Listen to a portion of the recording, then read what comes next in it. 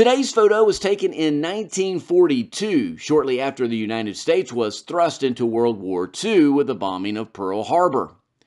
In this photo, legendary City of Clemson icon Uncle Bill Greenlee is providing a ride to some Clemson dignitaries with the College Café, which is today TD's, in the background.